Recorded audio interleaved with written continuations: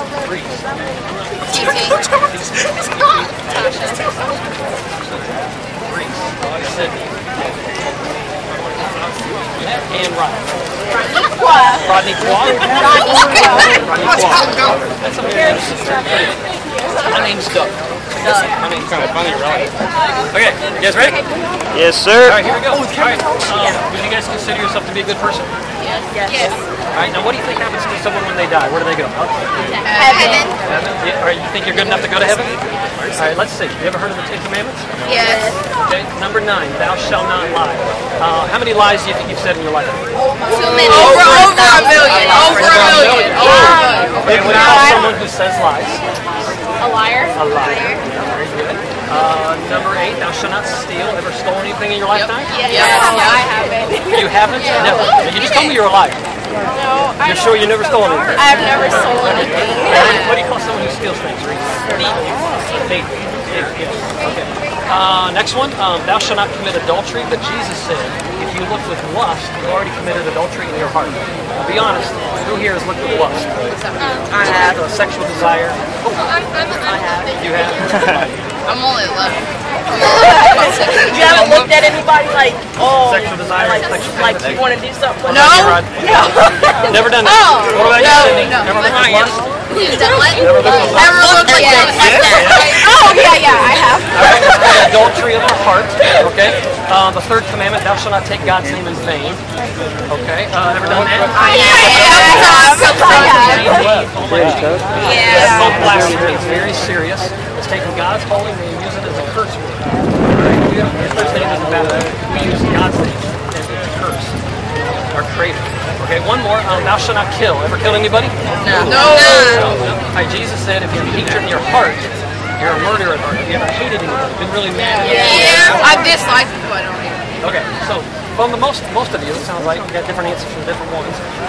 By your own admission, I'm not judging you. By your own admission, you're a lying, thieving, adulterer at heart, blasphemer, and murderer. Not a good person, huh? I'm not a good person. Not a good person. It's the homeless side. Here, convinced that they are not a good person. I am not a good person. You're just like the rest of us. See, the Bible says no one is good, no, not one. We've all sinned, we've all fallen short of the glory of God. Here's the Bible verse that will really get got me. All liars have their part in the lake of fire. No thief, no adulterer, no idolater, no blasphemer will have their part in the lake of fire. They will. None of them will go to heaven. They'll all go to hell. Why? Because they broke God's will. Now, if that's the standard, the Bible says it's appointed unto man once to die, and after that you face God on judgment. Okay? In other words, 10 out of 10 people die. Agree with that? Yes. 10 out of 10 people die. All right? You're going to die. You're going to face God. If the 10 Commandments was the standard that God is going to use to judge the world, would you guys be innocent or guilty according to that standard? I'd be going to hell. Guilty? Guilty? What about you, Rodney? Oh. Guilty? You'd be guilty, Yeah. right? Reese? I'm guilty. Right? Okay, now you're guilty, just like the rest of us. I want to say Well, here's a tough question: heaven or hell? What should God do with you? You broke His law. He's perfect and holy and just. You're guilty. Heaven or hell? I say heaven. Yeah, that sounds good. Heaven, yeah. Anybody say hell? All right, but see, you're guilty. You broke God's law. It's kind of like trying that in a courtroom. Okay, let's say a guy has raped a girl and then murdered a girl. Oh, he's going to jail. He's going to jail. Yeah, but what if he says, Judge, you're a good judge. I'm sorry. I'll never do it again. You should let me go. Still going to jail. Still going to jail. Thank you. Still going to jail. So, yes, God is a forgiving God, but He's not just going to forgive just because you say, well, I'm sorry. You're still going to go to jail. See, justice has to be served. Now, here's the catch. Someone steps into the courtroom you don't even know, pays the guy's fine. Let's say it's a $50,000 fine, life in prison. He takes his spot. He takes the rapist and murderer's spot. Now the guy can go free, right? Because justice is done. Yeah. So the good judge still is doing his job. He's giving justice. The guy's getting what he deserves because justice is done. So that's you and I. Even though we say, God, forgive me, I'm sorry, we're still going to get justice. Guilty, broke God's law, punishment's coming. That day's coming. All right? But God doesn't want you to go to hell. Hell's it's a real place. It's a place of torment, outer darkness. It's It's not a party. Oh, okay, yeah, Does that yeah. concern you that if I you thought- die, God give you justice?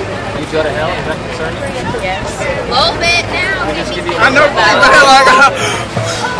Yeah. You don't want to go to hell, right? No. Okay, what did God do for you guys so you don't have to go to hell? He died on the cross. Died on the cross. Yeah. Why did he die on the cross? So, yeah.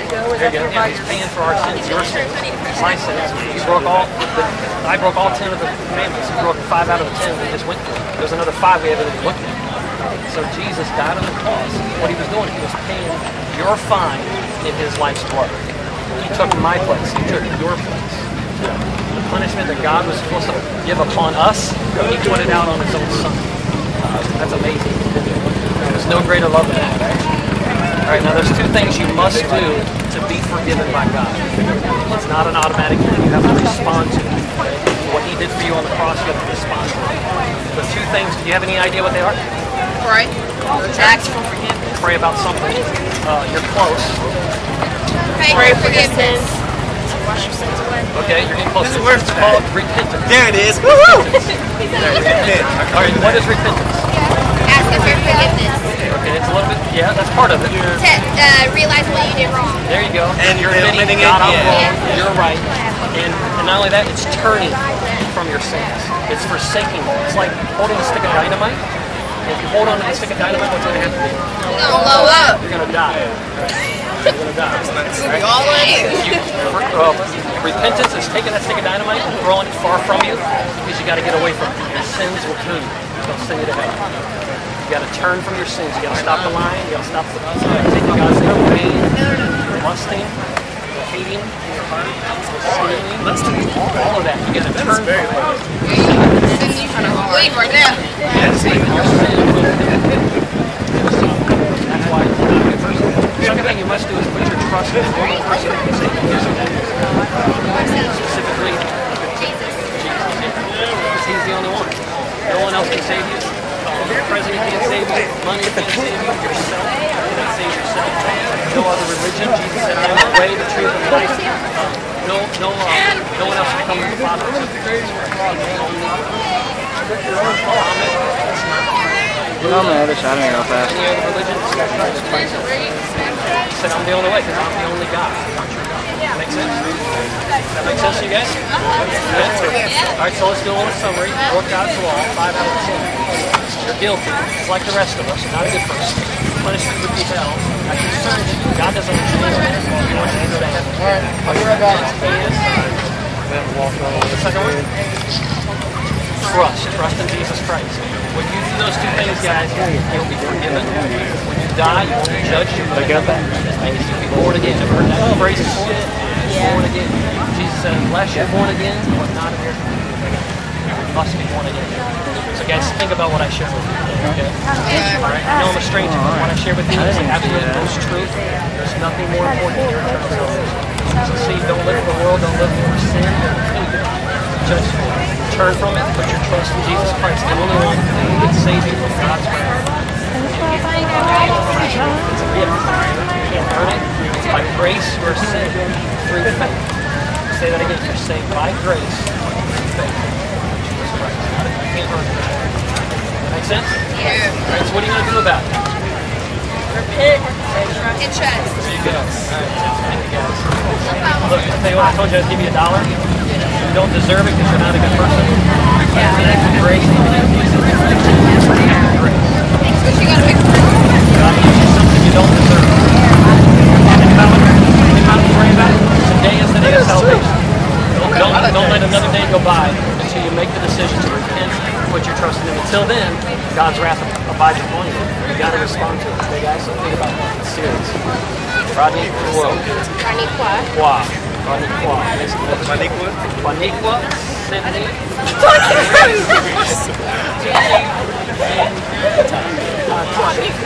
Thank you guys. Have a nice day.